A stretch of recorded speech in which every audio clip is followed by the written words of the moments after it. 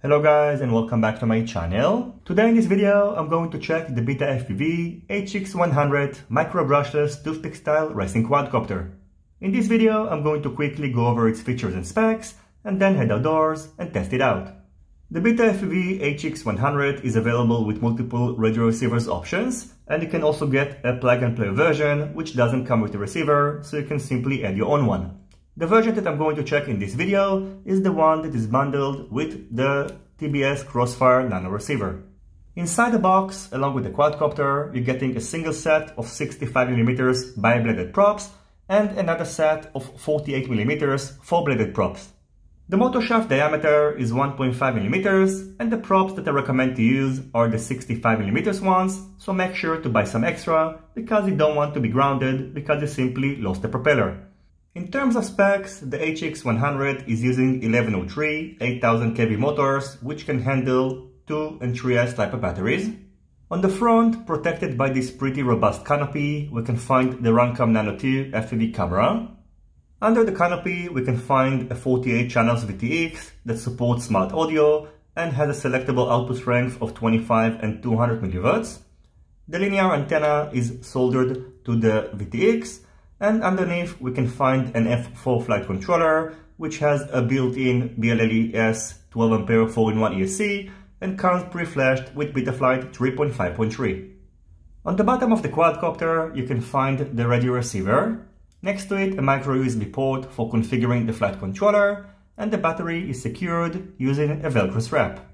Finally, the HX100 is using an XT30 battery connector with a pre-soldered capacitor and 18 AWG battery leads.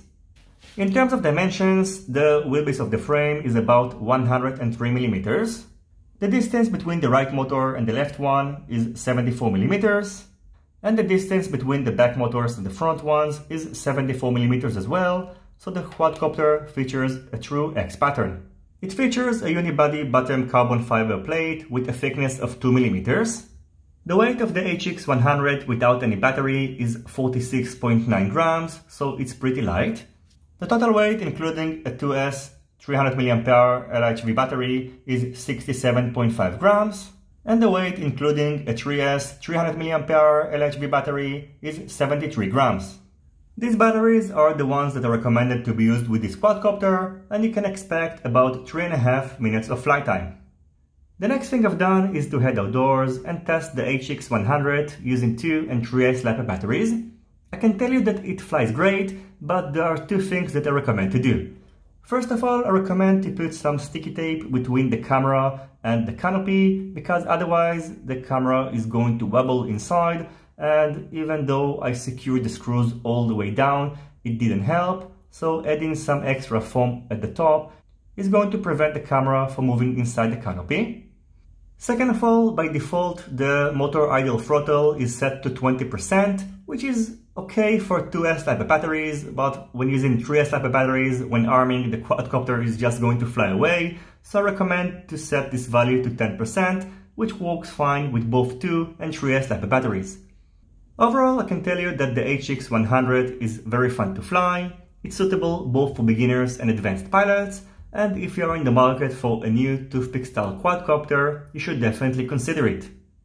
In addition, I also like the fact that the canopy is pretty robust, especially comparing with the Beta 85 Pro 2, which has a pretty fragile canopy. And if you are debating which version to get, I think that if you want to fly indoors, the BetaFPV 85 Pro 2 is going to be a better option, but if you're going to fly mainly outdoors, you should go with the HX100. Now I'm going to show you the flight footage, so I hope you will enjoy the rest of this video. As always, if you have any questions about the BetaFPV HX100, feel free to ask them in the comment section down below. Don't forget to leave a thumbs up if you like this video, and consider subscribing to my channel and hitting the notifications bell if you're not already subscribed. See you in my next videos, and goodbye.